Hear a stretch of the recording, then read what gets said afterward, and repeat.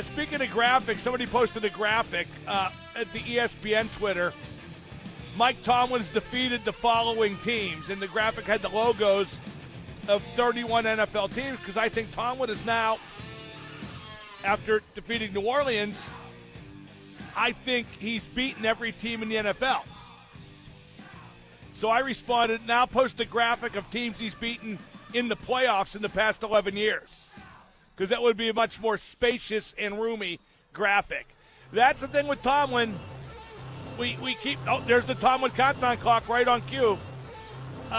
We make up all kinds of BS to prop him up like he's still a good coach, but there's nothing tangible to say that. There just isn't.